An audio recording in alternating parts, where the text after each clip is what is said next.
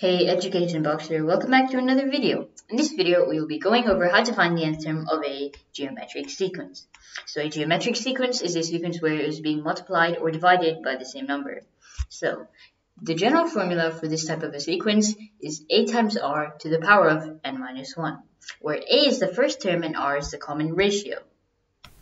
So let's take the example of the sequence 3, 12, 48, and so on. And they ask you to find the sixth term of this sequence.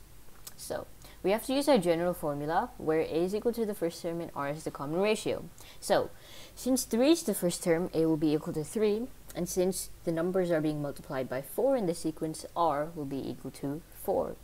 Now we just have to substitute our values into the general formula to get 3 times 4 to the power of 6 minus 1, since it's n minus 1 and we want to find the sixth term. So that would bring us 3 times 4 to the power of 5. Now 4 to the power of 5 is equal to 1024, which means that when we multiply by 3, we get 3072, which should be our sixth term of this sequence. Okay, so let's take another example. Let's say you have the sequence 3, 9, 27, so on, and they ask you to find the fifth term. So since the first term is 3, a will be equal to 3, and since the numbers are being multiplied by 3 in the sequence, r will also be 3.